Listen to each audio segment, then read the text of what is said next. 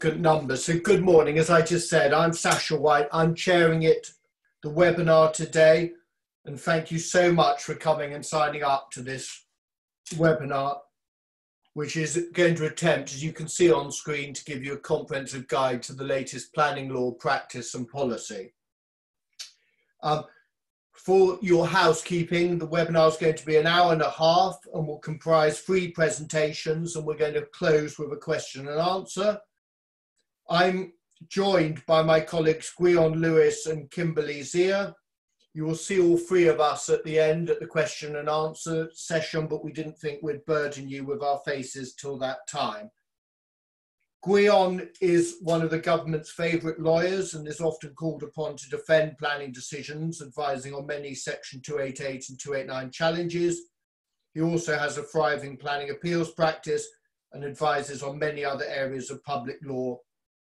And in my opinion, he is a real star and the opinion of many others. Kim joined Chambers last year after a pupillage and is a fabulous young tenant who has a broad range of practice encompassing planning, property and public law. I had her as a junior last November on a case we won and she was absolutely superb. So I hope we've got a nice range in the panel for you this morning. And most of you, or some of you, will have heard me. I try my best to be a decent planning advocate, and as a result have been instructed in over 80 public inquiries in the past 5 years. In the course of my practice in the recent past, I've also been instructed by 10 planning consultancies, 8 of the 10, and 9 of the 10 residential developers. So hopefully that will assist me in my presentation in a moment. So what we're going to deal with today is the 10 most important cases that have been before the courts, which Gwion will lead you through. And then Kim will give a description of what the government was proposing prior to the COVID-19 crisis. And then I'm going to look at the key themes that have come across in the appeals dealing with residential development in the past 12 months. Part 2 of our webinar, as you can see, this is part 1. Part 2 will take place at the same time next week. So we look forward to seeing you all next week. If those of you that haven't yet registered, the link will be up on the Landmark website later today. In part 2, we'll deal with the key decisions of the Secretary of State, which will be dealt with by Matthew Fraser. Zach Simons will deal with how planning decisions are being taken currently in the context of COVID-19. And I will complete my talk. On a personal note, can I say how delighted we all are to have you joining us, and thank you so much for taking the time and effort to book in. Can I just make a few housekeeping points?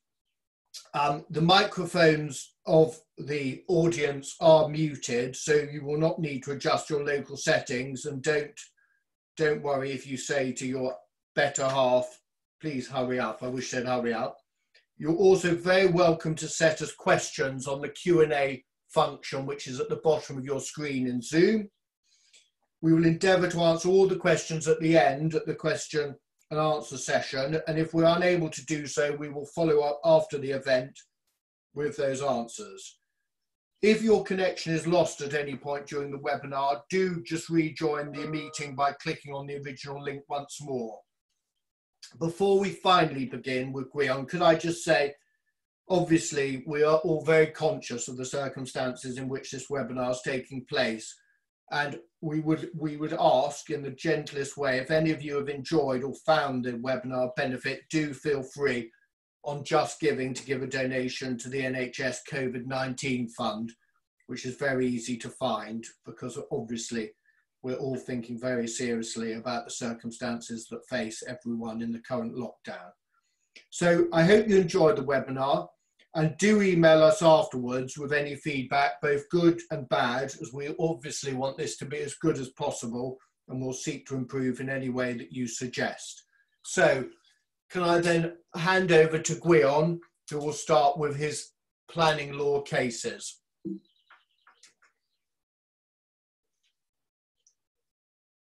Well, very good morning, everyone. I'm Gwion Lewis. I'm going to be taking you through my selection of the 10 leading planning cases that have been decided by the courts over the past year or so. I've taken as my starting point January 2019, going right up to the present day.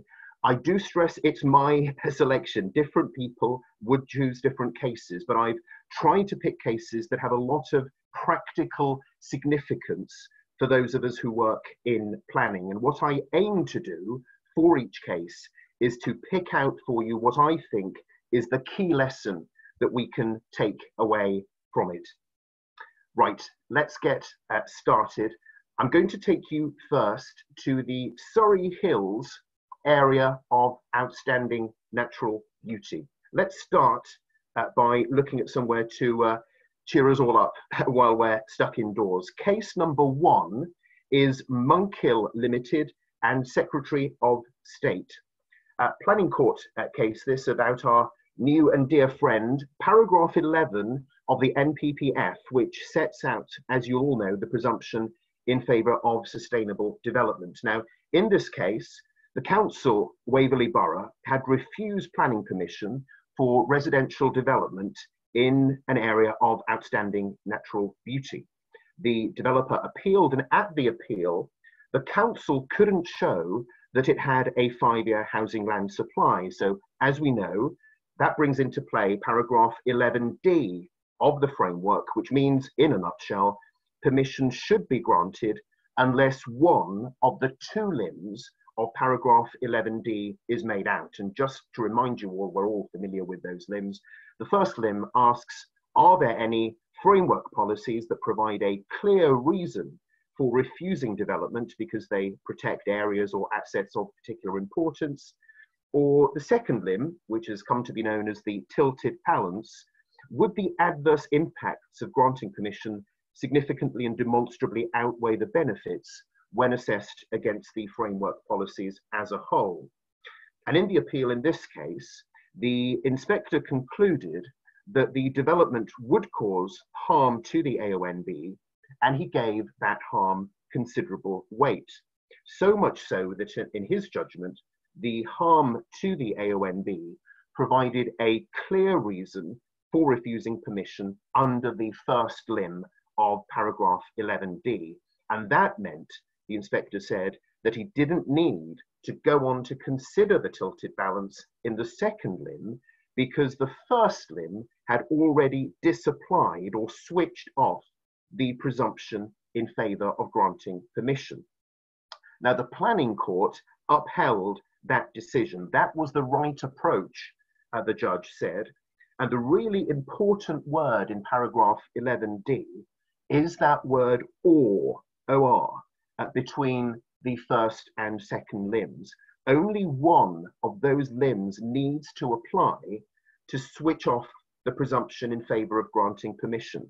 And it's logical, the court said, to go through limb 1 first, before limb 2, the tilted balance, because if a development is caught by limb 1, which is narrower in scope, i.e. there are framework policies that provide a clear reason for refusing permission, you don't then need to go on to carry out the wider and more complex exercise in limb 2 of carrying out the tilted balance. So, what is the key lesson from this case?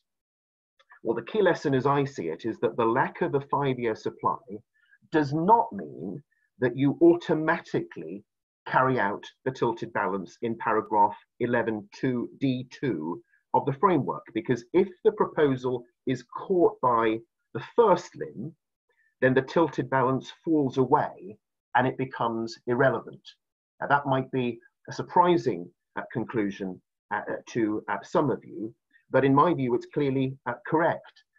The developer in that case has been given permission to appeal, but for what it's worth, I do think that that planning court judgment is consistent with the approach that the courts took in earlier cases when they considered the predecessor to paragraph 11, paragraph 14 of the old framework, which, as you'll recall, had a pretty similar, although not identical structure. Let's leave the Surrey Hills and go to Aylesbury Vale. Case number 2 is Paul Newman New Homes and the Secretary of State. This was another important case dealing with paragraph 11D of the framework, in particular the first trigger within 11D for the presumption in favour of granting permission. And that's where, and I quote the exact words of the policy, there are no relevant development plan policies. Now, what does that mean? That there are no relevant development plan policies. It was an important question in this case. It was another appeal dealing with housing, although the inspector found that some of the policies most important to deciding the application were out of date. He honed in on one quite high level policy dealing with the impact of the proposal on the character and appearance of the area, and he concluded that the proposal reached it. And he really elevated this one general policy in his analysis. He said it was up to date, it was relevant, and on that basis, he said that paragraph 11D wasn't even engaged. I don't even need to get into the tilted ballots, the inspector said, because I've got this up-to-date relevant policy on character and appearance, which is a key policy to decide the case. Now, the question for the court then is, what do we mean by relevant? Does the plan need to include a policy dealing with our specific type of development for there to be a relevant policy in the plan? Or can a general policy dealing with some pretty standard stuff, such as impact on character and appearance, or say residential amenity, can that be enough to provide a relevant policy? Well, the answer is that the threshold is really very low indeed. The court said, if you have just one relevant policy in the development plan, then you can't say that for the purpose of paragraph 11D, that there are no relevant development plan policies. Relevant, said the court, requires no more than it had, and I quote, some real role in the determination. And because that word relevant isn't further defined or qualified in any way in paragraph 11, the court couldn't really do anything other than confirm that the threshold for a relevant policy must be low. And the court was entirely content that the character and appearance policy, you know the type of policy, that it had met that low test in this case. So what's the key lesson from this case? Well, the words where there are no relevant development plan policies in paragraph 11D are of really limited practical significance. It's really difficult, in my view, to think of any case in which you wouldn't have a single development plan policy that's relevant to the application in some way. So generally, it's best avoided, in my view, as a basis for decision making. It's not clear if the government intended that outcome. If it didn't, then on the basis of that judgment, it'll need to define more carefully in the next version of the framework what it means by a relevant policy. Case number 3, let's go to the village of Blean in Kent. The next two cases are about the interpretation of development plan policies. First up is Canterbury City Council and the Secretary of State, another housing case this, but the particular issue here, and it comes up quite often in practice, what's the correct approach to take to policies that are worded in a permissive rather than a restrictive way? So to give a simple example, if you've got a policy, a development plan policy, which positively supports putting housing on site A and site B, do you then breach that policy if you propose housing for site C, even though the policy doesn't say in terms that you can't put housing on site C? Well, the inspector had that sort of dilemma in this case. He had some saved local plan policies that he had to consider. They supported the residential development in some defined locations, but the appeal site wasn't one of them. Never mind, the inspector said, I'm still going to allow the appeal because not complying with policies that are permissively worded doesn't amount to conflict with the development plan. Now, the council wasn't happy with that reasoning. It challenged the decision, and it was successful in the High Court and on appeal.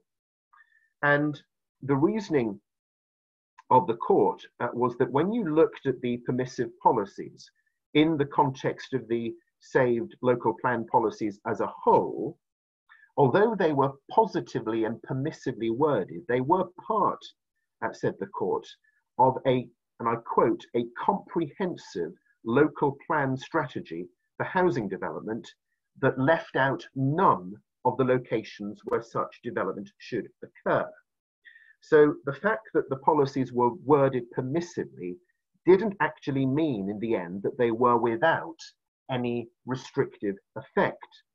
So the key lesson from that case is this: the fact that a policy is worded in permissive terms doesn't rule it out from playing an important and possibly even a decisive role on that ultimate question of whether the proposal conflicts with the development plan as a whole. What's important is how that policy fits into the overall housing strategy of the plan, and in particular, whether the plan leaves space for additional housing sites to be approved on an ad hoc basis, or whether it really is an attempt to identify all housing sites required for the plan period. Now, case number 4 follows on quite neatly from case 3. One of my cases, it's another case dealing with permissive policies in a development plan, this time a neighbourhood plan, and it's a reminder, an important reminder, that each case turns on the particular plan you're dealing with.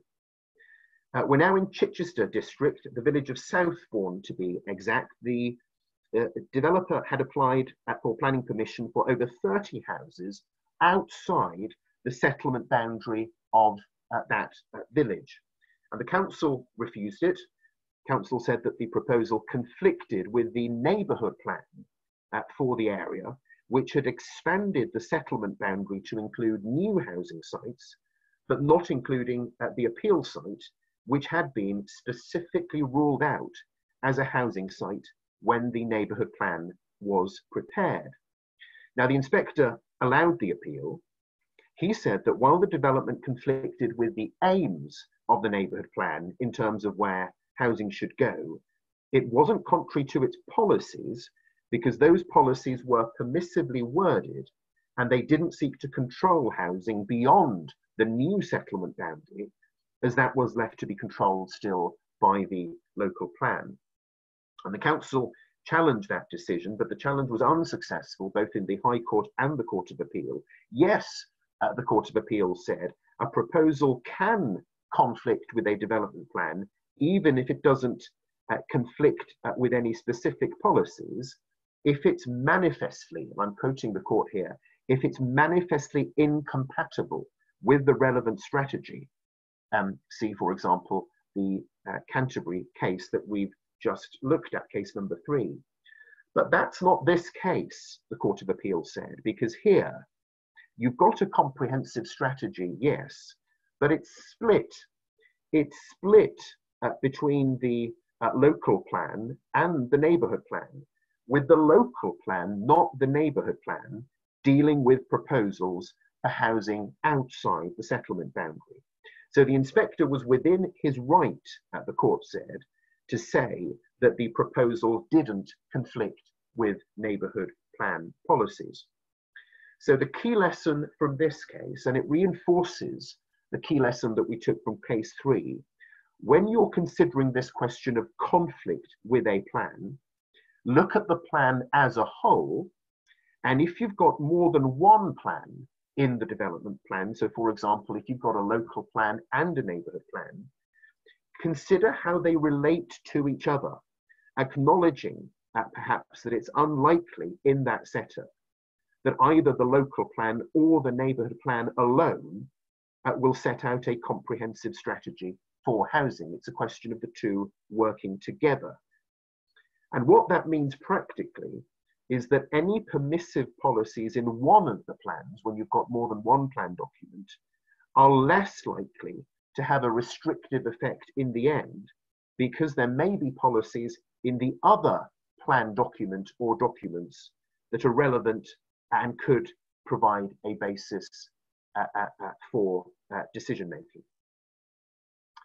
Case number 5, let's shift a gear. Let's deal with some retail. We've had quite a bit of housing for now. This is DIY retail, to be precise, and that biggest of planning cases. How often have we all had to deal with this question? Applications under Section 73 of the Town and Country Planning Act of 1990. These are applications, of course, which almost everyone refers to as applications to vary a condition on a planning permission, even though, strictly speaking, there's no variation as such because the original planning permission remains intact. You just get a new permission with different conditions. But anyway, that's for the anoraks. Why am I telling you about this Supreme Court case of Lambeth Council and the Secretary of State, which was about a home-based store in Streatham? Well, this case was an important lesson in how far the court was prepared to go to save the council's blushes after it made a mistake when deciding a Section 73 application relating to that home base. So just to fill you in a bit on the background, and it's on the screen, in 2010, planning permission was granted for a DIY retail store on the site, subject to the usual condition preventing the store from selling any food. Now, 4 years later, an application was made to increase the types of goods that the DIY store could sell, but they still weren't seeking to sell any food. Now, the council granted that application, but in the decision notice, there was an oversight. The council failed to repeat in that decision notice the condition on the 2010 permission that prevented food sales. And the owner of the site, upon reading that notice, thought that Christmas had come early. It applied to the council for a certificate confirming that there was now no restriction on the goods it could sell, and it could even sell food. Now, the council didn't grant the certificate, but the inspector did on appeal, and the Court of Appeal, first of all, upheld that decision, basically telling the council, tough luck, you failed to impose the express condition that you would have been required to prevent food sales. So you're now stuck with that mistake, unless, of course, you revoke the decision notice at some cost. But luckily for the council, the Supreme Court came to its rescue. The Supreme Court said that the decision notice, the Supreme Court took a much more practical approach, you could say, said the decision notice on the Section 73 had to be read as a whole with a focus on what the reasonable reader would make of it. And the reasonable reader, said the court, would take that decision notice at face value, would see that it described itself as doing no more than approving a variation of a condition. And the court on that basis was prepared to read the description of the approved use in the notice, limiting the goods that could be sold to non-food goods only, as if it were itself a condition. That was appropriate in this case at the court because it gave effect to the council's intention when issuing the notice and also the developer's intention when making the application. Nothing suggested to the court that there was an intention on the part of anyone to lift the restriction on food sales, so the court was prepared to conclude that it still applied. So the key lesson to take from this case is this, that the reasonable reader test creates space for inspectors and judges to be more forgiving of errors and oversights made when Section 73 applications are decided. And let's be honest, they're pretty fertile territory for mistakes being made. So parties should be slow in the light of this judgment to rush to the conclusion that a technical or an administrative mishap when deciding a Section 73 application is fatal. But belt and braces, the better approach when dealing with Section 73 applications is still, if you grant the application, to carry over and restate in the decision notice all of the conditions from the original permission that are still intended to apply. Drawing on my own practice, it is still quite remarkable how often that advice isn't followed. And Section 73 decision notices are issued referring only to the particular condition that was the subject of the application. Now, that's a risk that you just don't need to run. So don't be slow to hit those copy and paste buttons when you're dealing with a Section 73 application, because it could save you some hassle down the line. Case 6, well, I couldn't choose 10 cases without at least one of them relating to my native Wales. Now, sadly, it's not a case that puts Wales in any particularly great light, because the case I've chosen is a textbook case in how not to deal, I'm afraid, with a Section 73 application. Planning permission here had been granted for 2 wind turbines. The description of the development approved in the planning permission referred to the turbines, and I quote, as having a tip height of up to 100 meters. Now, there was also a condition which required the development to comply with plans showing that height of 100 meters. Now, the misguided developer put in a Section 73 application to vary the condition relating to the plans to allow a bigger turbine, 125 meters in height. Now, alarm bells should have sounded straight away when that came before an inspector, given that a Section 73 application can't be used, of course, to obtain permission through the back door for a materially different development. But the inspector nevertheless granted that Section 73 application. And in doing so, she tried to overcome that pesky reference to the tip height of 100 meters in the description of the development approved in the original permission by simply deleting them in the description of the development approved under the Section 73. And unsurprisingly, the Court of Appeal quashed the inspector's decision. And the key lesson from that case is that the purpose of Section 73 really is more limited than it's often assumed to be in practice. It's not a legitimate way of obtaining permission for a bigger development, or let's say in a housing case of getting an increase in the number of units. It should only be used to remove or to vary a condition within the parameters of the description of the development approved in the original permission.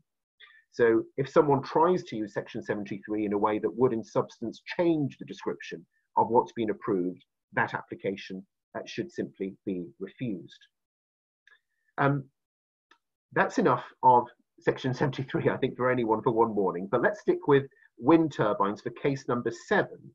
And this is a really interesting case about what is and what isn't a relevant planning consideration. It's a reminder again that courts will intervene and they will quash a planning permission if there's a concern that the planning permission might have been bought or will be perceived to have been bought because the applicant offered money or some other benefit that had no real connection with planning. Now, in this case, planning permission was granted for a wind turbine. In the planning application, the developer had promised to give 4% of the turnover of the turbine to charity, a local community fund. And the council took account of that promise in the decision to grant planning permission. And all the courts which looked at this, all the way up to the Supreme Court, agreed that the planning permission should be quashed. Lord Sales in the Supreme Court saying that a consideration is a relevant planning consideration if, surprise, surprise, it's relevant to the development that you're considering. And a promise to fund general community benefits that have nothing to do with the impacts of the proposed development doesn't, he said, have a sufficient connection with the development to make it material in planning terms. So key lesson from case number 7, planning is not about weighing up benefits and disadvantages in some sort of loose general sense. It's got to be a balancing of matters that are relevant to planning and the impacts of the development that you're considering. And if you're not sure on which side of the line a particular benefit falls, then seek legal advice. And that cuts both ways. Just as decision makers need to be skeptical about claimed benefits that don't really have anything to do with planning, so developers should be skeptical about possible demands from decision makers that developers do or give something that shouldn't be relevant to the planning assessment. Case 8 takes us back to Surrey, to Elmbridge Borough Council, an unusual but really useful judgment on how you should deal with the planning judgments made in a quashed decision if you're later deciding an application for the same or similar development on that site. And you'll understand what I mean by that when I tell you about the facts of this case. Here, the council granted planning permission for a sports stadium in the Greenbelt, even though it had concluded that the openness of the Greenbelt would be harmed by it. And the High Court quashed that permission. A planning application was then made for a very similar scheme. It wasn't identical, but it was very similar to the scheme that was the subject of the quashed decision. But this time, the council concluded that the proposal wouldn't harm openness. Council perhaps wanting an easier ride with the analysis the second time round. Now, that was, of course, difficult to reconcile with the judgment reached on the first scheme, but the question that came before the court was this: was that first planning judgment on openness one that the council had to grapple with in the interest of consistency when determining the second application, or could the council just set that whole judgment aside because the decision had been quashed? And the planning court gave very useful guidance on this. Yes, it said the formal legal decision is that a quashed decision quashed by the court no longer has any legal effect. But that doesn't mean that the judgments and the reasoning reached in that decision are necessarily wholly irrelevant. The question, and it's ultimately a classic public law question, would it be irrational or unreasonable not to take a previous planning judgment into account, especially if that judgment wasn't infected by the error that led to the quashing? And that's a question to be asked on a case-by-case basis. So the key lesson from that case: it's not safe to assume just because a decision has been quashed that you can set aside and ignore all of the planning judgments that inform that decision. It's a question of understanding why that decision was quashed and identifying those parts of the previous planning analysis that weren't impugned by the court. So as a rule of thumb, the more a decision maker is seeking to depart from a previous planning judgment that wasn't impugned when the court quashed the first decision, then the more the court is likely to require by way of a rational explanation for departing from that first judgment. Case number 9 has definitely earned its place in the top 10 on the facts alone. Here we had a catalogue of misfortunes, which meant that the High Court challenge to an appeal decision was issued late after the strict 6-week time limit. The poor claimant had not only missed his train to court on the deadline day, he then mistyped the email address of the agent he then instructed to issue the claim on his behalf, which meant that the agent was also delayed. The agent didn't get to court until close to closing time at 4:30, and then in a further embarrassment, he was refused entry to the court building by security. The claimant then turned up himself at court the next day, one day after the deadline, but used the wrong form. So the claim wasn't issued with the correct form until the next working day, that was the 29th of March, 6 calendar days after the deadline day.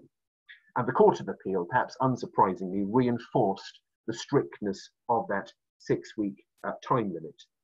The exceptions to it are very narrow indeed. And yes, there can be a limited extension when the court office is closed on deadline day, but that really is intended to deal only with closures that are beyond a claimant's control.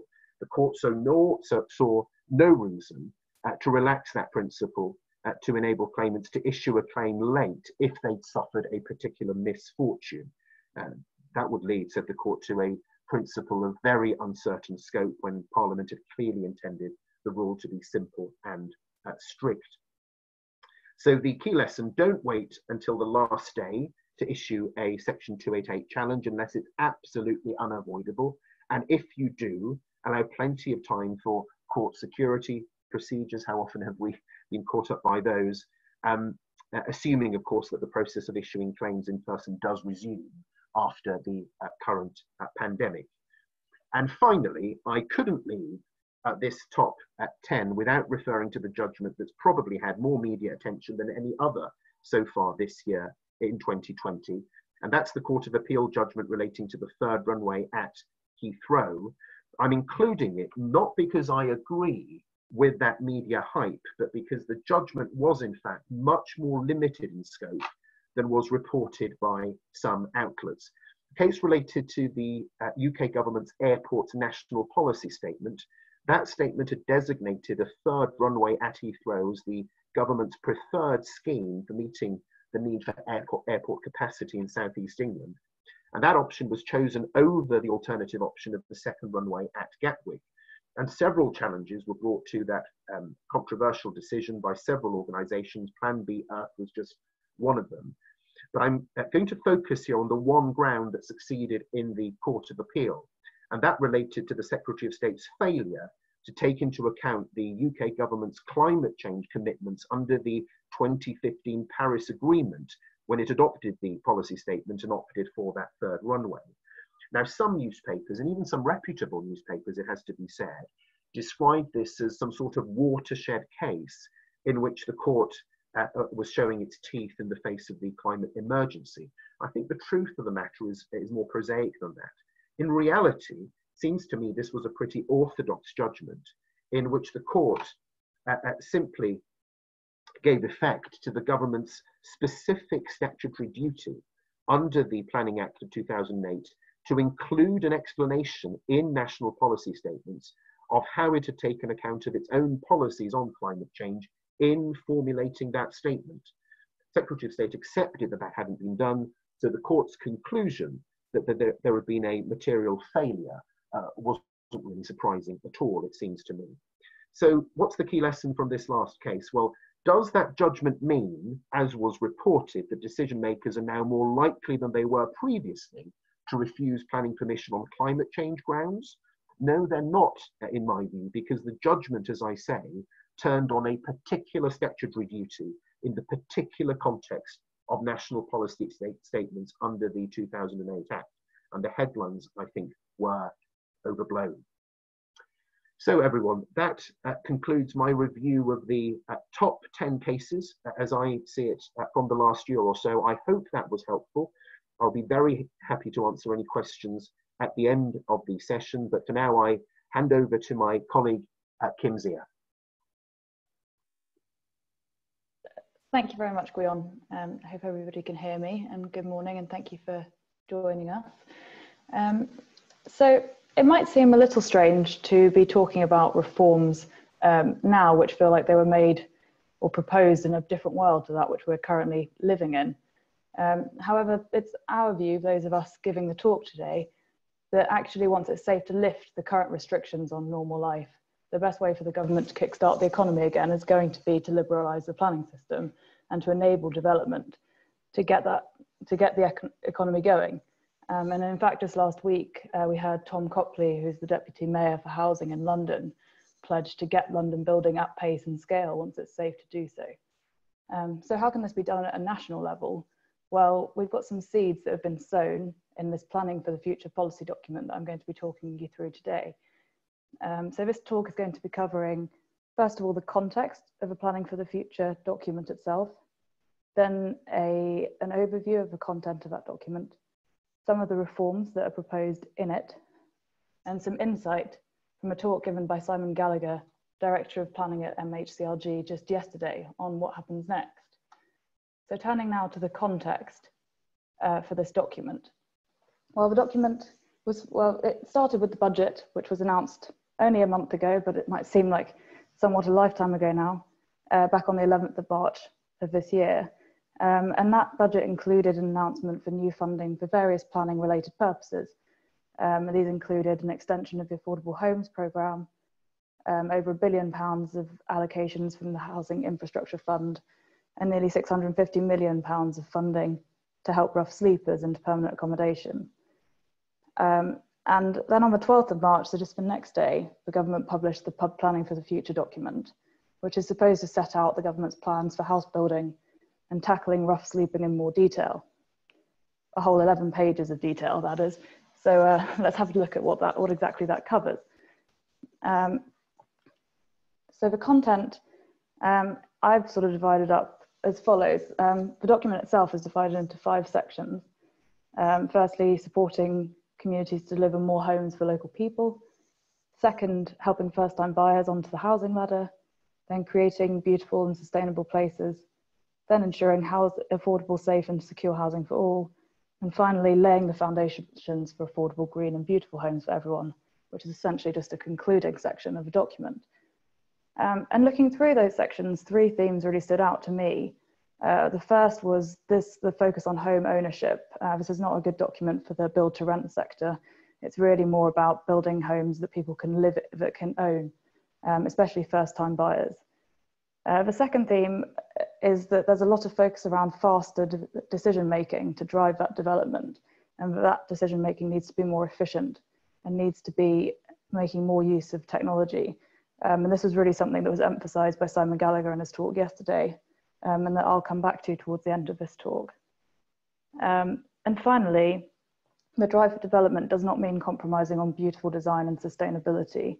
They really like the word beauty. It comes up a lot in this document, and responding to the Building Beautiful report is something that is mentioned and we'll come on to a bit later on.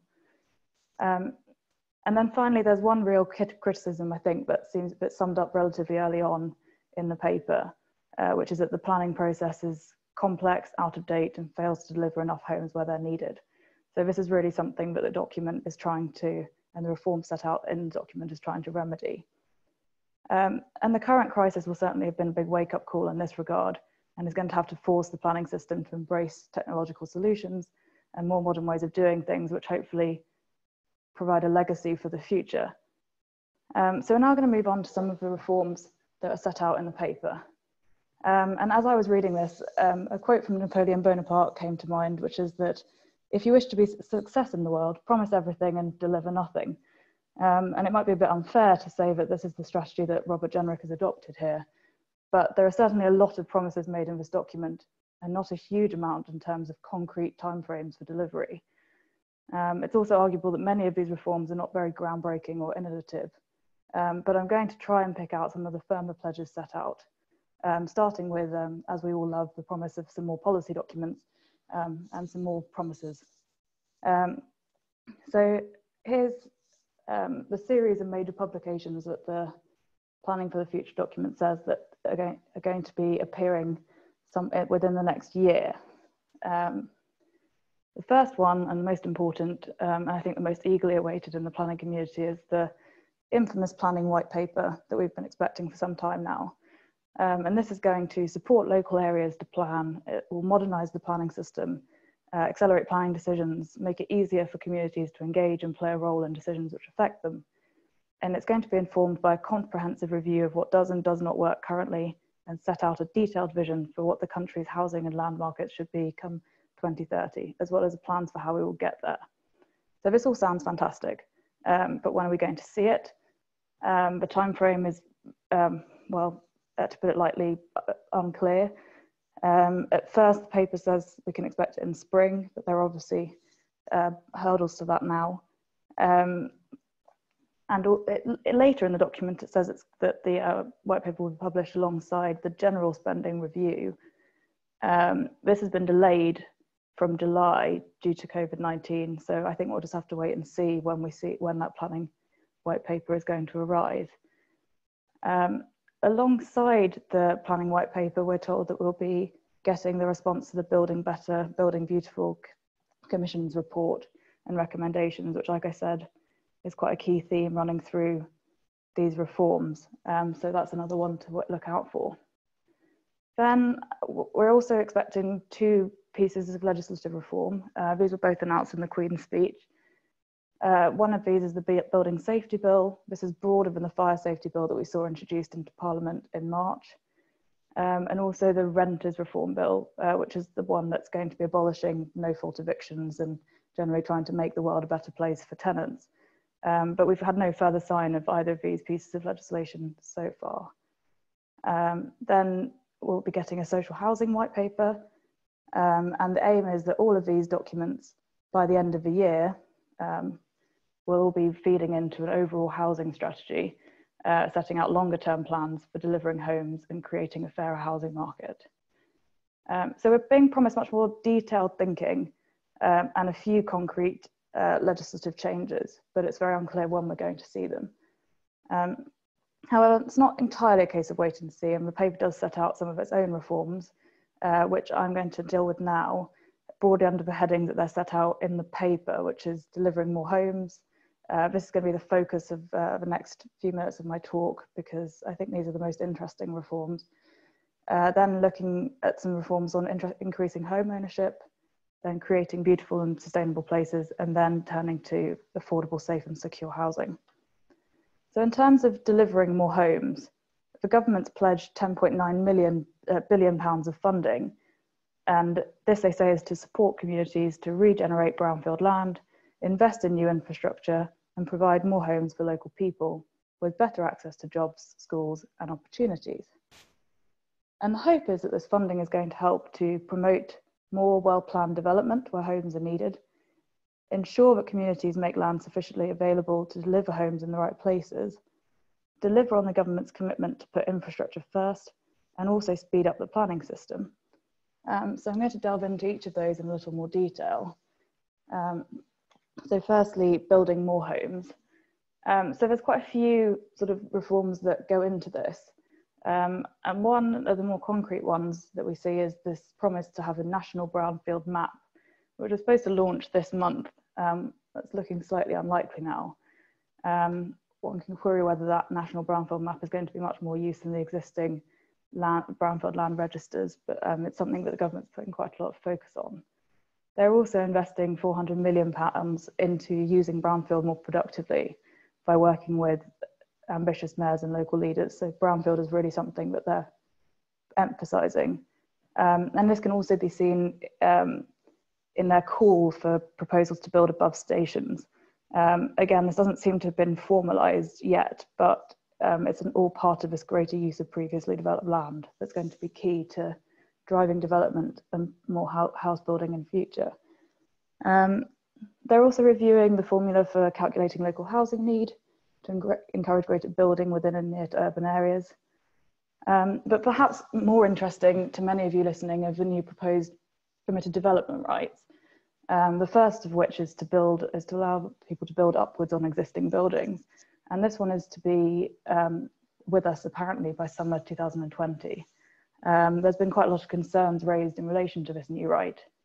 For example, daylight and sunlight impacts and health and safety and protection of views. But the government has consulted on it and does seem pretty set on bringing it forward. So we're just waiting for more detail really on that one. Another key factor here is another key reform here is the focus on the Oxford-Cambridge arc. So we're going to be looking for more new spatial framework that's going to be coming out, showing where the housing and development in that area is going to be delivered up to 2050, potentially up to 4 new development corporations that the government is going to be creating, and also a potential new town in Cambridge, which is going to be helping to boost development in that area.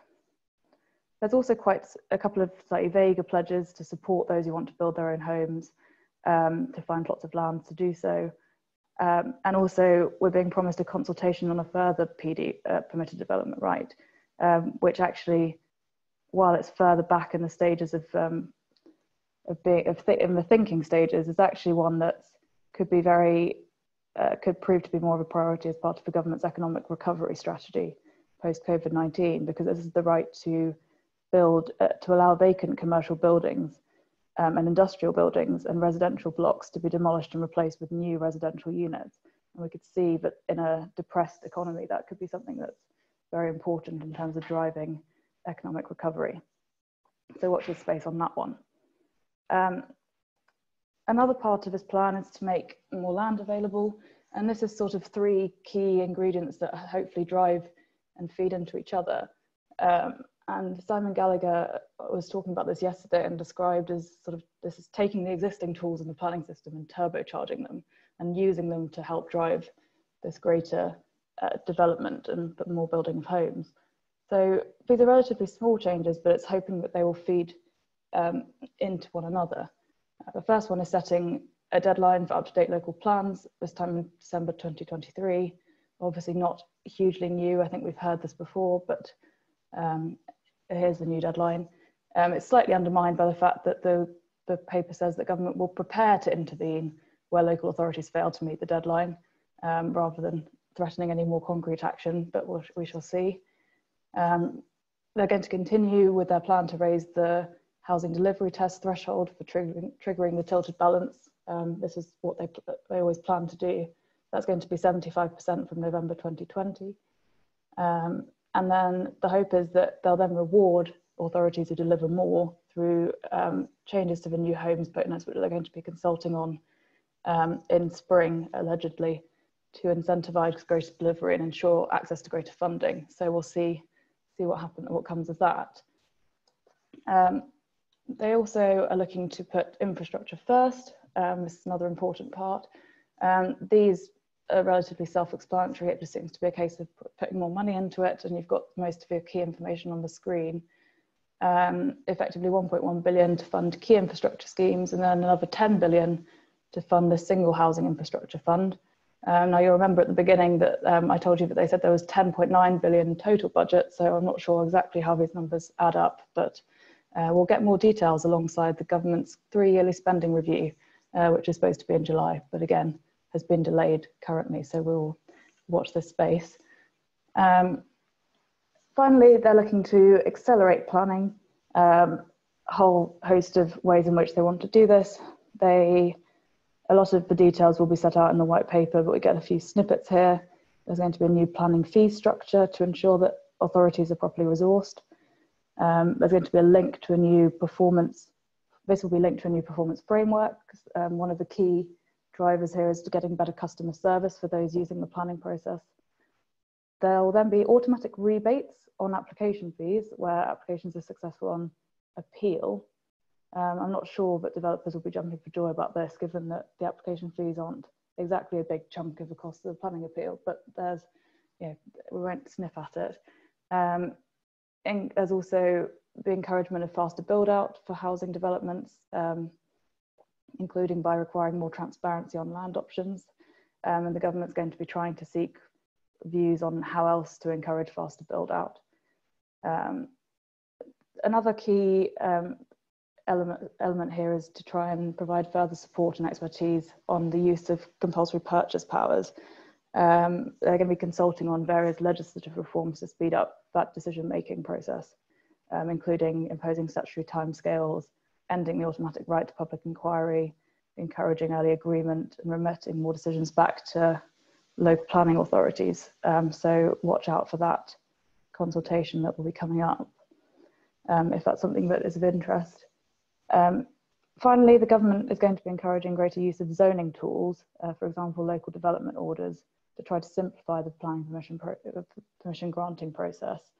And this could potentially be a sign of a move towards a more zoning-based system more generally, but I think we'll have to wait for the white paper to see on that. And then, like I said, there are 3 sort of other key sections to this. One is increasing home ownership. These are slightly vaguer with proposed reforms, but the main aim seems to be to help first-time buyers onto the housing ladder through firstly a new first home scheme, with the consultation for which is closing on the 1st of May. So if that's something that's of interest, worth having a look at that consultation paper. They're also going to be looking to explore encouraging long-term fixed rate mortgages, which is nice and vague. So we'll see what happens with that. And also the government has recently consulted on a new shared ownership model, and that consultation closed on the 29th of September last year, and views are being analysed. So we'll see whether any reforms to shared ownership come out of that. So moving on to beautiful and sustainable places. 3 main elements to this. Firstly, the government wants to respond to the Building Better, Building Beautiful Commission's report, which was published in January of this year. And they're going to be looking to take forwards many of the Commission's recommendations. Although as someone who used to work at the Law Commission, that's a phrase that I'm all too familiar with and doesn't necessarily mean immediate reforms, but hopefully a lot of those recommendations are taken forward. There's also going to be a new model design code, and the government will be encouraging local design guides and codes informed by local people. And the government's also going to keep striving towards this commitment to be net zero by 2050. So that's the sustainability limb of this section, including through the Future Homes Standard, which will be imposing 80% lower carbon emissions for all new homes from 2025, again, the responses on that consultation are currently being analysed, so we hope to see some recommendations soon. And also, there's also the discussion in this paper of a net zero development in Totem in East Midlands. So the detail is still awaited on that, but they'll be exploring options for regeneration in that area. And then finally, and some relatively significant,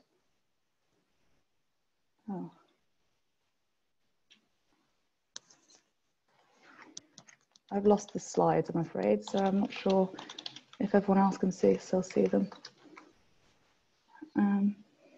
Apologies for that. I'm just going to see.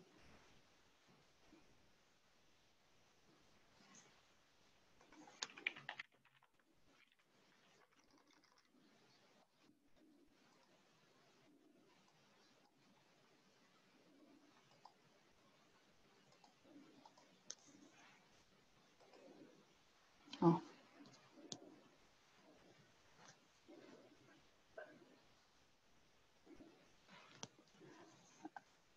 Apologies for that. I think the person who was sharing our screen slides has lost internet, so we are just waiting for them to reconnect, and then we'll continue with the presentation.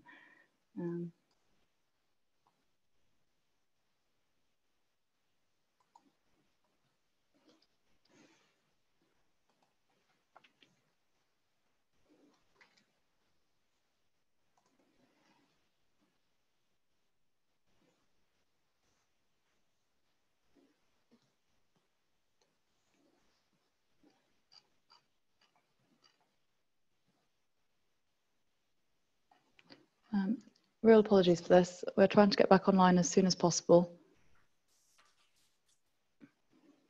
Yeah, Kim, it's Sasha here.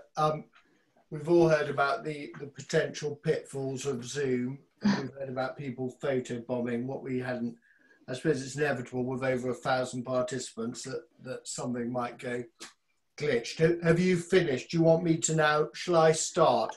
I had one last section which was just about this insight from MHCLG, which I might be able to do without the slides if that's helpful. Well, why don't you? And then I will start mine while we're waiting for Josh to come back. Okay. So as I said, yesterday I attended a webinar in which Simon Gallagher, the Director of Planning at MHCLG, was discussing this very paper. But obviously there was quite a lot of focus also on the COVID-19 crisis and the emergency measures that MHCLG had taken and will be taking in the near future. So with apologies to anyone who did attend that talk, I thought it might be helpful to just quickly sum up what he said. And firstly, one is that he recognises that the planning inspectorate is a significant priority currently in dealing with the pausing of hearings and inquiries. The case has been made by the planning community that this can be done remotely, and they are working closely with PINS to try and remedy that. They're also dealing with a lot of individual issues from local planning authorities at the moment and trying to deal with practicalities around decision making, for example, site notices and how to conduct consultation at this time. He then recognised that the essential role development is going to have in the recovery phase, and that therefore it's essential to get planning able to support the economic recovery, looking, for example, at how to prevent planning permissions from lapsing in this time, but that's quite difficult because of the primary legislative reform required, and also practicalities around SIL payments and trying to understand them and how to resolve it. So these are all things that are churning in the MHCLG's mind. We just have to await what they're going to do about them. In terms of planning for the future, he highlighted a few key points. So firstly, the importance of making planning more digital and providing better customer service. He also suggested that the white paper is not going to be published in the spring because he says it probably wouldn't be appropriate to publish something at this time, but he wouldn't commit to a new time frame. So I think it's really watch the space on the white paper that's going to be providing more details on those reforms. And then secondly, we've got the slides back.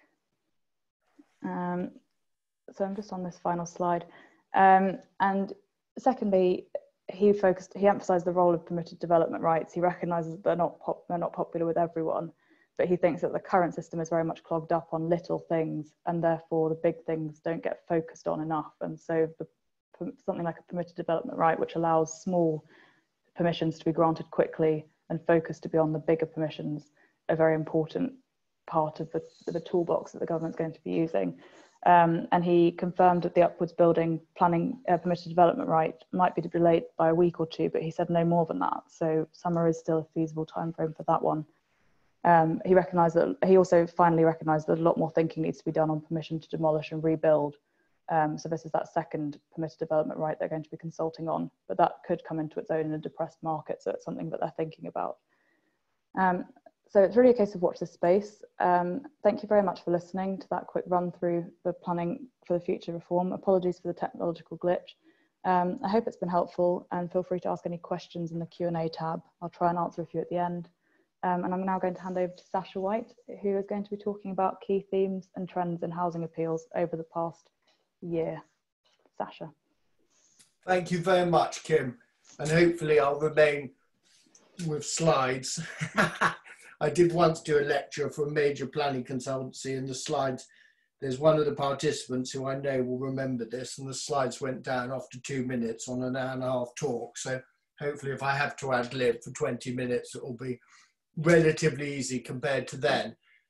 Now, my talk is aiming to deal with the key themes and trends in housing appeals over the past year. And what I've done is I've looked on the website of all the decisions. I've spent the past week going through literally 2,600 decisions, and what I've focused on is the 196 which have been determined by inquiry. So this is an attempt to give you a précis of the 1st of April to the present day. I've sought to provide investigation and identification of the trends, and the preference and the focus is very much on residential use, because obviously that is a fundamental element of the planning appeal system at the moment. And so, as I said, I've dealt with 196. Now, all statistics that I refer to are government sources. I don't want to be Trump-like and talk about fake news. Hopefully our government we can rely on, which I think we can. And all appeals references you'll be able to find on Compass, if any are of interest or analogous to situations you're dealing with. References are to the LPA and the date of the decision. If you have any problems finding those decisions, do email me. And if any of you also, I'm very happy to be told I've missed a seminal appeal on an issue, and I'll add it for future reference. Now, in relation to the key themes I'm going to cover, I set them out, and in the interest of the time, I've got 25 themes. I'm going to get up to key theme 12 today and do the rest next week. So I just thought it would be worth to have a look at the factual position. What are we talking about in terms of our planning system and applications and appeals? As I said, we've had last year, from the 1st of April of last year to the 1st of April this year, we had just under 2,700 appeals involving residential development. That is in the context of 22,000 determined. So just over 10% clearly involved residential use, of which, interestingly, 28% were allowed. So the current rate of residential appeals being allowed is 28%. And then in terms of how those 28%, the determination, we can see, as Matt Fraser will talk about next week, the Secretary of State is using his call-in powers much more restrictively than has previously been the case. Only 19 appeals were called in, 196 by inquiry, 401 by hearing, and 2,000, just over 2,000 by written reps. And it's also noteworthy in terms of prospects, if you are a residential developer, you actually want your matter to be called in, because the Secretary of State is the most favourable forum, 52% have allowed. Contrastingly, 196 public inquiry residential appeals, only 36% allowed. In terms of hearing, interestingly, we always historically at the planning bar thought hearings were less successful than inquiries, but in terms of residential appeals, we see 1% more, 37% allowed, and then written reps as the worst percentage of approvals, 25%. In terms of regional differences, this is quite interesting. You notice the biggest contrast in London, 31% of residential appeals are allowed. In the southeast, only 23%. And what are the appeals actually resulting in?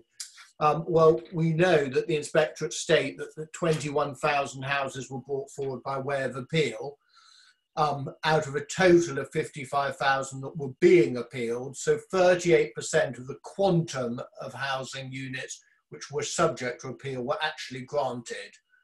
And then we note, of course, that actually in the overall quantum of residential dwellings brought forward last year, it's about 400,000, of which only 21,000 came on appeal. So we can see the actual contribution of appeals to the housing contributions is pretty small. It's just 5%. Then we look at the position in relation to the question of prior to appeal. What are LPAs actually doing on the ground? Is it more likely or less likely to get housing permissions than historically? Planning applications are down 4% on 2018, very small reduction, but it's very interesting, massive reduction since earlier part of this century. In 2004, there were 750,000 planning applications.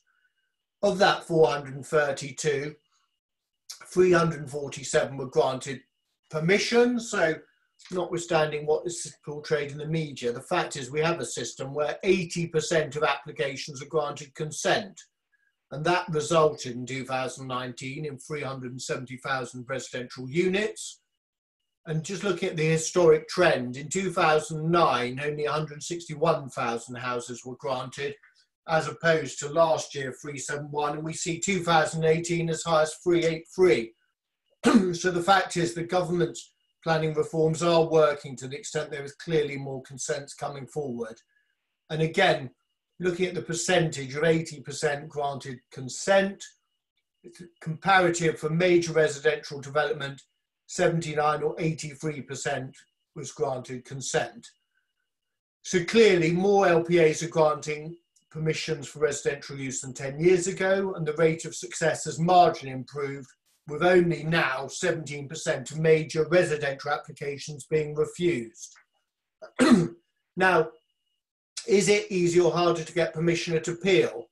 In 2014, 62% of public inquiries ended with the appellant getting consent. 2017, it was 47%, so we do see a reduction in the granting of consents. And then we notice in 2019, as I've said, it's not completely comparative because the first two figures relate to all uses. The 2019 figures relate to residential. And as I've said, 36% of public inquiries led to a grant of consent. 28% of all the appeals dealing with residential granted consent. So the trend is there is a considerable decline in the success rate of appeals for residential use. And while I was writing this webinar, I thought, why? And this is, I'm quite happy to have views, but my view was, and this has been a long-standing view, and it's a general criticism, but the reality is that PINS doesn't recruit broadly enough, and particularly from those that have hitherto worked in the private sector. Inspectors, there is a general sense that inspectors don't apply the tilted or even the flat balance correctly in many occasions. LPAs, of course, are getting better and more refined in grounds of objection and interpretation of the NPPF as it becomes of some vintage.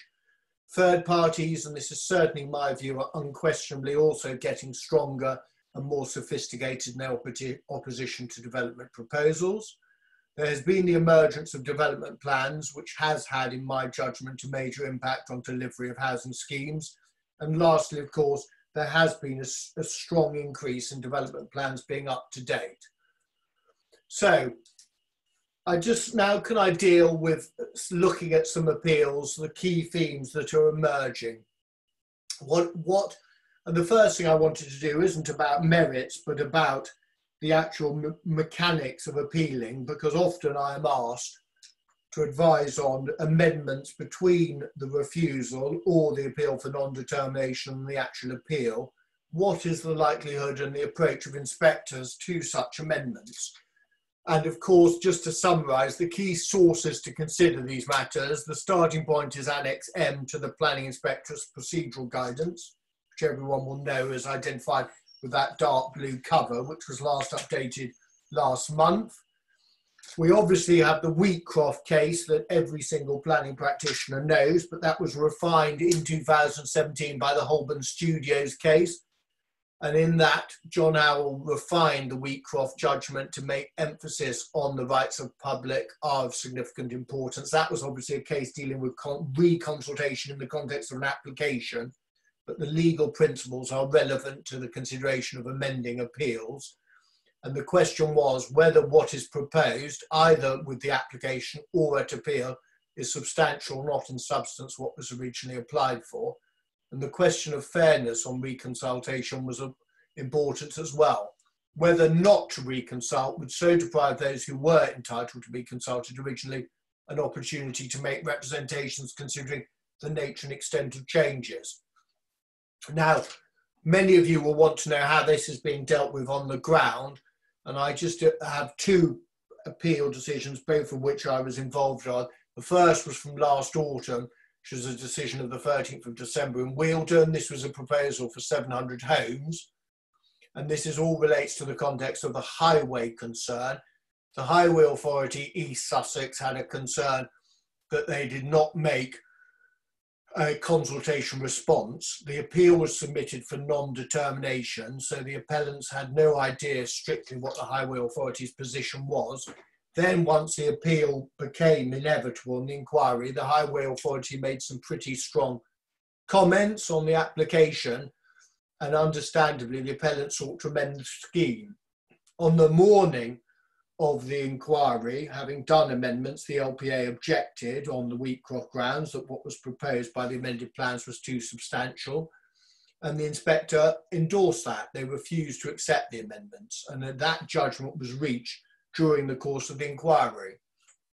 The second appeal is a case at Marsh Farm in Royal Wootton Bassett in Wiltshire, again dismissed. In that case, the inspector in September 2018 considered the amendments, said that he would like consultation to take place within the authority, Wiltshire. That took place. The inquiry recommenced in December, and the inspector accepted a change of the scale of reducing the scheme from 320 to 220 dwellings.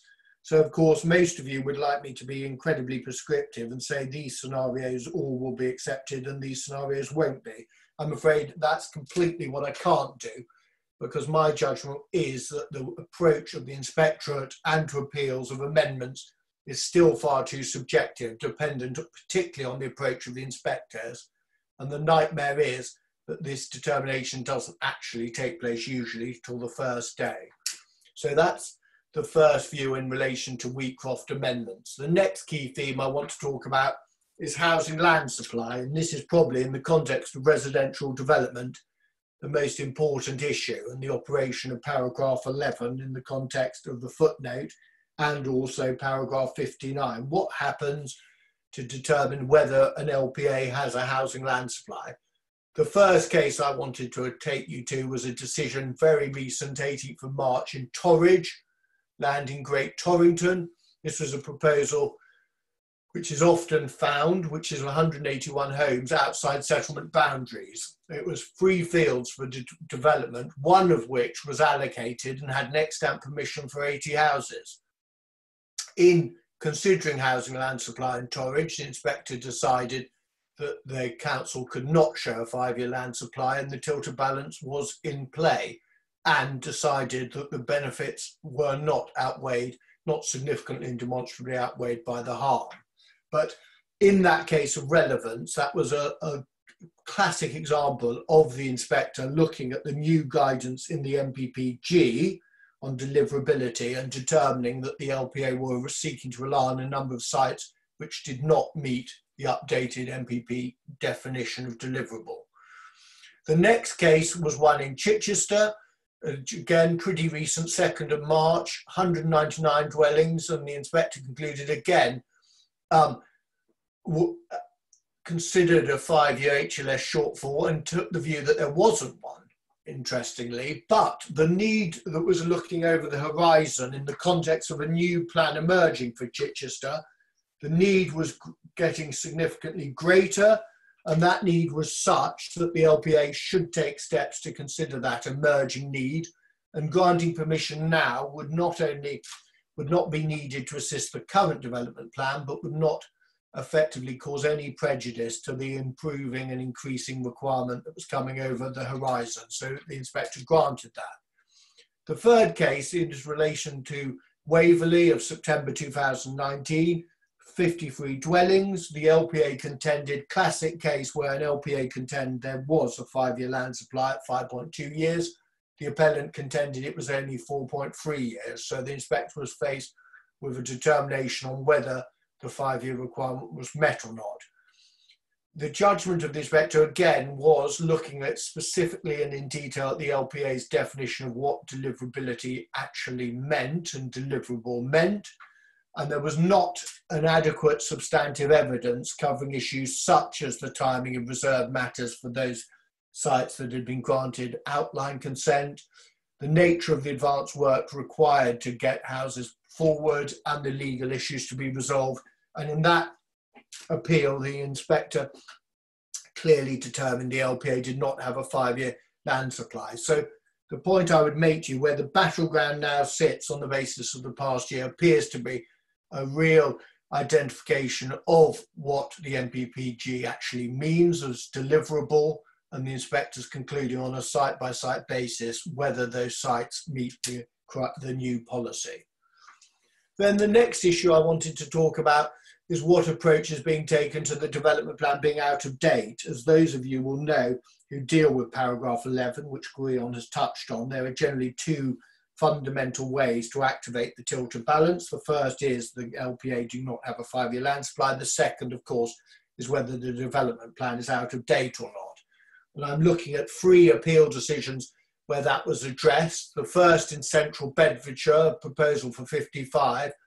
The plan there in Central Bedfordshire was more than 5 years old and based on an out-of-date housing requirement. So in essence, the inspector did conclude that the tilted balance was operational, but notwithstanding that conclusion, the judgment was reached in that case that the landscape harm was such that it outweighed the benefits of the scheme. The second appeal is another Woking one. Hurst, again, 31st of January, small appeal, 5 dwellings on a paddock site, but the inspector held, although the housing requirement had increased since the local plan which had been adopted, i.e. the need had increased, it did not necessarily mean, because the policy of concern, CP17, did not have an upper limit, it had effectively the flexibility and ability to cater for an increased housing requirement, and therefore the basket of policies were not necessarily out of date, and therefore the tilted balance was not engaged. The last decision was Bracknell Forest, which unfortunately the compass doesn't say the number, but it was policies relating to the protection of the countryside. There was concluded, and this is often an argument run, that the old policies are not compatible with the MPPF and protection of the countryside not consistent with the latest MPPF 3, and 4 of the central policies were out of date, therefore activating the tilted balance, and the considerable benefits were determinative in that case. So in summary, in relation to is the development plan out of date, I think this is probably, in the light of housing land supply, the most difficult battleground we're encountering on a day-to-day basis.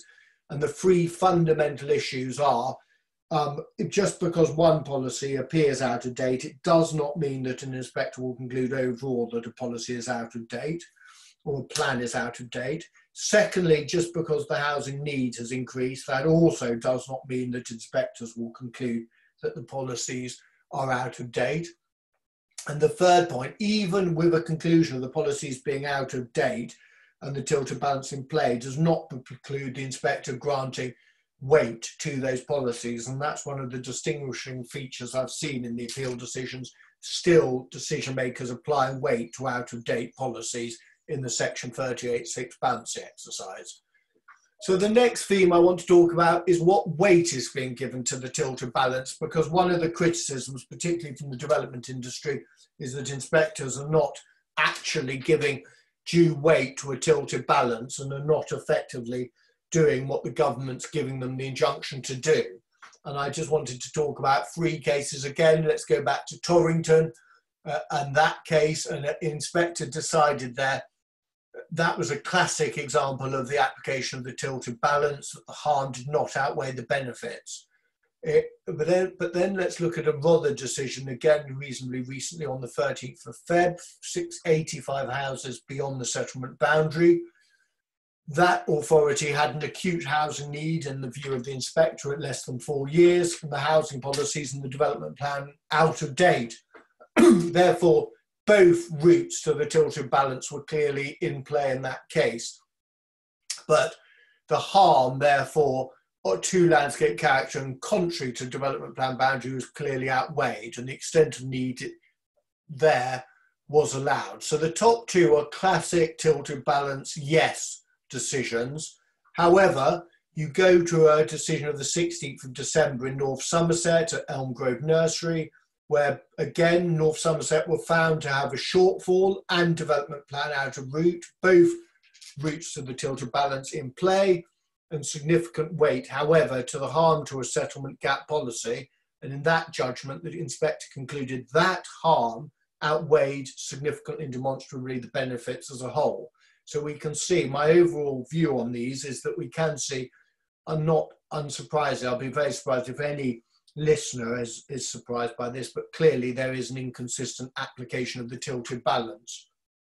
Then we get to the disengagement by footnote 6, and Gwion has touched on this in his cases, but in what circumstances will inspectors disengage the tilted balance because of footnote 6, which effectively the closed list of circumstances in which an inspector can decide, he or she can decide to disengage. And there are effectively 3 cases appeals I want to talk about. 2 relate to environmental/ecological issues and 1 flooding. In North Somerset, it related to flooding. That was from February of this year. Inspector took the view that where you have a site liable to flooding, footnote 6 clearly did relate to flooding. It talks about areas at risk to flooding, and the sequential approach had not been satisfied. And that provided a clear case for disengaging the tilted balance. You'll recall the decision I looked at on the last slide from North Somerset, where an inspector had concluded that they didn't have an HLS and the policies were out of date. But notwithstanding that, in this case, the inspector goes next stage and disengages the tilted balance due to flooding and refuse the scheme. In Grange Road, Lawford, in Tendring, a decision of October of last year, 110 houses left. The site lies close to an estuary, which was an SBA and Ramsar site and an SSSI. The inspector concluded significant potential harm to European sites, and again, used footnote 6 and took the view that the overall harm on a flat balance outweighed the benefits. And the last case on relation to this is a case at Tendring for a redevelopment of a hotel, a proposal for 200 homes to assist the regeneration of an existing hotel. And the inspector felt the proposal would again also have an impact on a nearby European designated site, and the tilted balance could not apply because of the footnote 6. And notwithstanding the shortfall in the housing land supply in the area. So these 3 cases provide clear evidence where inspectors are using and utilising the tilted balance to be disengaged because of footnote 6. So now moving on to the next key theme, I'm just waiting for what is the effect of the use of the flat balance? And I've dealt with the tilted, let's talk about the flat balance.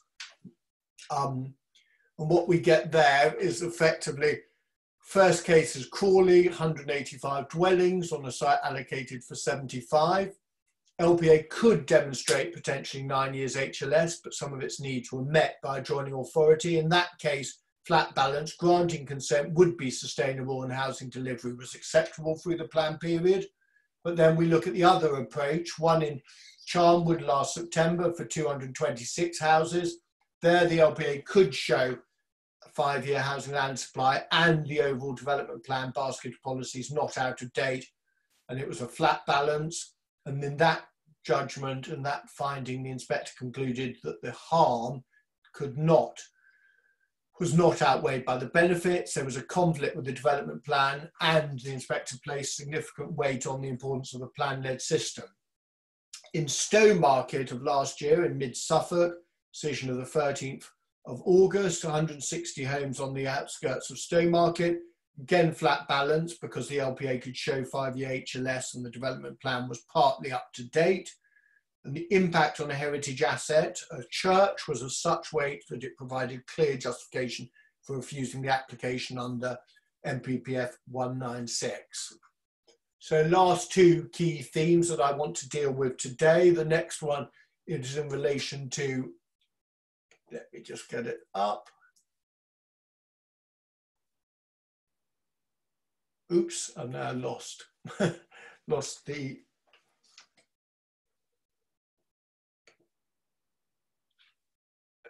I'll just carry on talking. I don't know why we've gone down for the second time, but I'll just talk. What I was going to then talk about was about the housing, what weight has been given to affordable housing in the balancing exercise, and that's often a case. I know some developers and numerous developers, including myself, when I'm representing appellants, think it is worthwhile and necessary to have a specific consultant dealing with affordable housing need, because generally very few authorities can show that they're fully meeting the requirements.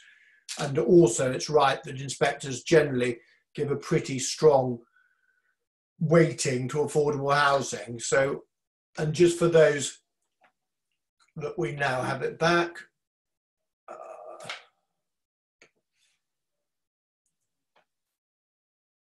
there we are. I'm going to touch on Lambeth, and the first case I'm going to talk about is in Lambeth. This was for a large development, large high development, Cornwall Road, proposal for 215 dwellings, all for 100% rent, although not discounted rent target.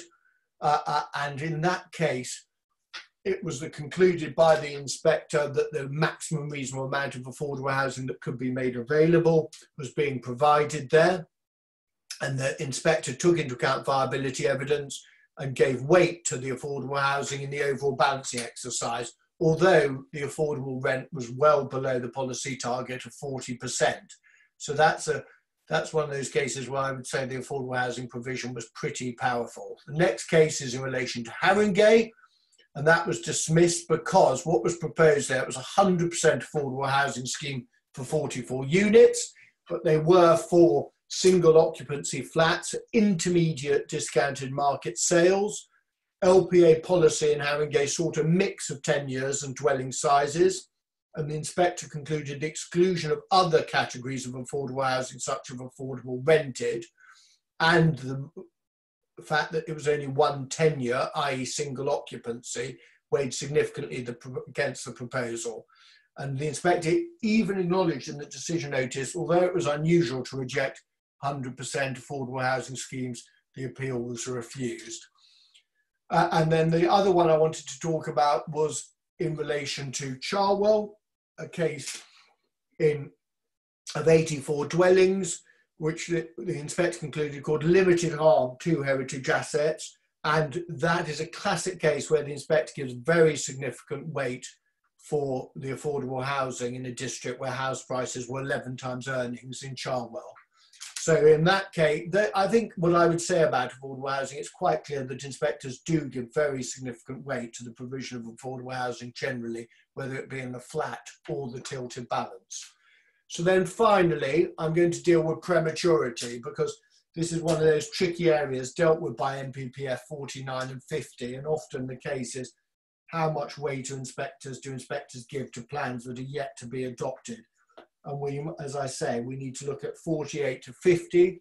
First case is in Wa, where 66 houses were dismissed on the edge of a settlement there, formed part of a wider allocation, but the inspector dismissed the appeal because in that case, what the policy, an extant policy, required a master plan, and the inspector couldn't be satisfied that if allowing 66 of the 400 without a master plan, whether there would be prejudice to the wider development of the site.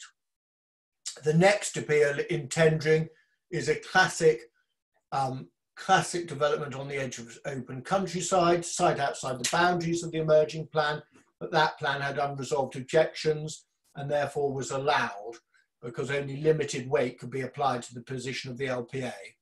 And then the last one, nail C, is quite helpful because it particularly deals with whether the proposal is so substantial as referred to in 49A of the NPPF.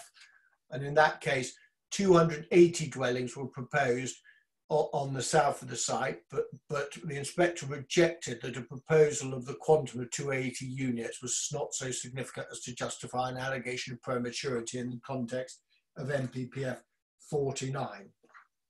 So that concludes part one of my speech, and I will finish it off at the same time next week. So please do sign in to come. We're now going to end the webinar with basically all three of us answering some questions, and we will start off with effectively Gwion has got, so I've noticed Gwion's got some very interesting questions, and we'll deal with him first. Gwion, if you could just talk about 2 or 3 of the most interesting questions that you've had up, and then Kim will do the same, and then I'll do the same. Certainly, Sasha. Very happy to answer those questions, and thank you for so many of them. We've received almost 40 in total, and if I just pick out a couple which struck me as potentially relevant to quite a few of us. What about this question? If paragraph 11D of the framework is engaged and Lim 1 captures the proposal, so for example, there's the question of heritage impact, and the proposal survives the heritage test, that's the mini balance, when you balance the let's say the less than substantial harm against the public benefits. If the proposal survives that first test, could the second limb of paragraph 11D still be engaged? And the answer to that is yes, because those 2 limbs are alternative grounds for disapplying the presumption in favour of granting permission. If you remember, I said in my presentation, the key word there is or, O-R.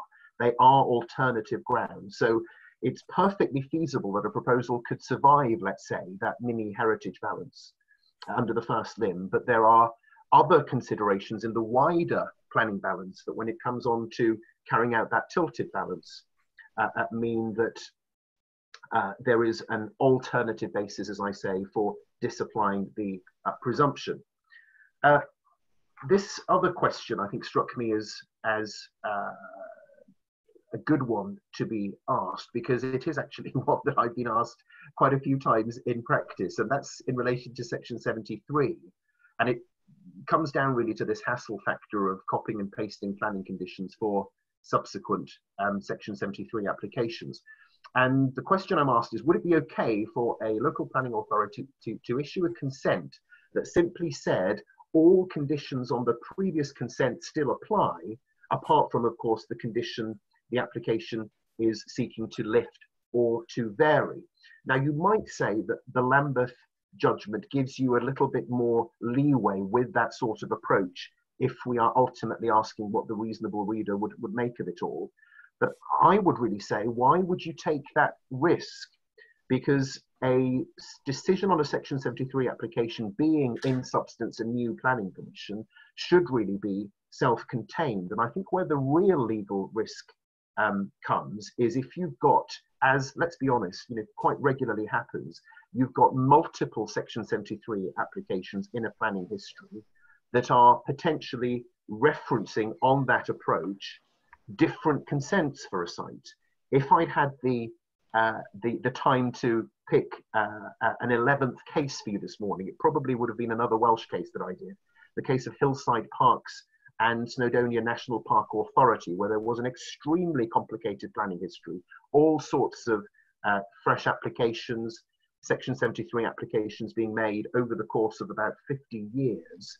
And that case is a real lesson in how real problems can arise and uncertainties can arise if you've got planning permissions and decision notices that are cross-referencing each other in a pretty messy, sometimes clumsy way, which makes it quite difficult to really understand what was decided at a particular point in time. So my advice would be, cumbersome though it is, that the best practice when dealing with Section 73 applications really is to carry over the conditions from the original permission to the decision notice, because then there's no question at all then, there's no debate that can be had as to what exactly are the conditions to which that subsequent permission granted pursuant to Section 73, what those conditions really are.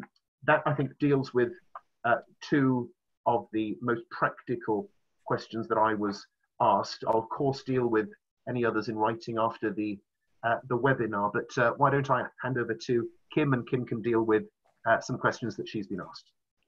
Thanks very much, Gwion. We had one question about the increased usage of the LDO process for zoning, and how is that likely to progress when compared to encouraging swift and refreshed local plans. And I think basically this shows the two key limbs of a government strategy in terms of reform. And one is turbocharging the existing tools that we already have. So making sure local plans are up to date, making sure local planning authorities are making land available and delivering on housing. But the second limb, the sort of second prong of attack, I suppose, is to enable more development to go forwards through a simplified permission process, i.e. through permitted development rights or local development orders. And another key part of local development orders is they see them as being very important to the new free ports that the government is trying to bring forwards. That's probably a talk for another day, but there's a big consultation going on that at the moment, and how local development orders can be used to bring forward these free ports in the same way they were used for sort of enterprise zones. So that's kind of how those two fit together, in my view. There was also another question around this new performance framework and better customer service, and what do we think that the government means by that. And unfortunately, there isn't really any more detail provided. They just say that the new performance framework will ensure performance improvements across the planning service for all users.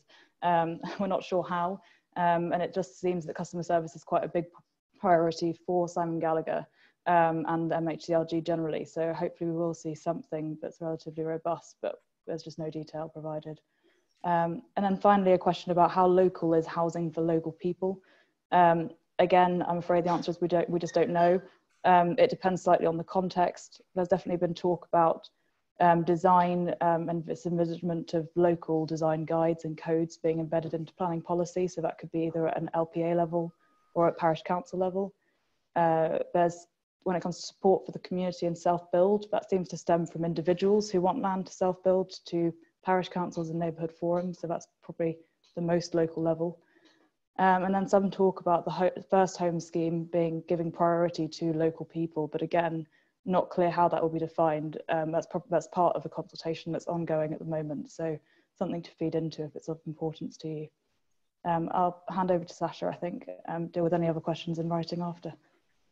Thank you very much, Kim. I'm just going to touch briefly in view of the time on four matters that have been raised. First of all, a point is made about the subjectivity of the inspectors, which I commented on, and it is true, there is a subjectivity because that PIMS used to very helpfully publish each inspector's success and failure rate in terms of those grants. And I can remember doing an appeal in 2015.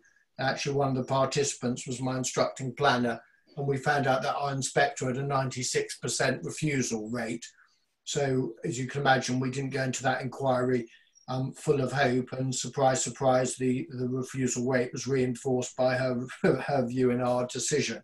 So there are significant variations in inspectors, or there were when the appeal decisions were published, of those granted and those refused. There was a point about the tilted balance saying, well, of course the application is different because it is subjective, it requires a weighting. I think that's absolutely fair and right. What my criticism would be is for those practitioners, all of us, whatever our perspective or viewpoint, have to reach judgments on what is likely to happen. And what you do now, particularly in relation to landscape, heritage, and other site-specific topics, it is very difficult to reach a view on what weighting will be applied because of the variations in approach. And the one criticism I would make quite strongly of the MPPF is that there is a lack of forensic indication as to what weight various topics will be given in a balancing exercise, because significantly and demonstrably, to my mind, on the face of it, sounds that you need something pretty heavy, pretty weighty to dislodge the presumption. In reality, if an inspector cannot like a particular element, notwithstanding 10 or 12 benefits, that one impact can often outweigh, can significantly and demonstrably outweigh. So that is a problem. The next issue, which is about Wheatcroft, what I would do if I had a voice in this is, I think it would be worth having some form of a formal mechanism under Rosewell for Wheatcroft amendments to be dealt with, to be suggested, considered, and then determined well before the appeal, so everyone knows where they stand, and you don't have the lottery of the first day at a hearing or at an inquiry of not knowing whether the inspector will accept them or not on effectively in the actual tribunal. The last point was an interesting point, which is true, and it touches on Kim's lecture, is the fact is that the application system, with 80% of proposals getting approval, the vast majority of proposals are approved, and we obviously always do focus on the tension of refusal, but I think the outtake from my lecture is that unquestionably the planning system is working far better than it gets credit for, particularly by many politicians who comment on it. So in the light of that, can I ask you all, can I say thank you on behalf of Kim and Gwion? Can I thank everybody for joining us today? It's been really interesting. I'm sorry about the glitch, but it wouldn't be, it's probably inevitable that there will be some form of glitch. At least we haven't been photobombed by something inappropriate or had too many participants who should have been joining a separate Zoom on yoga in the sun or something of that nature. But I'm delighted you joined us. Please come and join us next week, where I will be talking, again, finishing off my lecture, and Zach Simons and Matthew Fraser will also be speaking. We will endeavour to answer all the questions we've been sent, which we haven't answered today. Everyone will also get sent the link, which will give you an opportunity to see the slides, and you can refer to them, and also you can watch a recording afterwards, again, if there are any particular points you want to have repeated. So on behalf of the three of us and Landmark Chambers, thank you very much for joining, and that is the end of part 1 of this webinar. Thank you so much. Thank you. And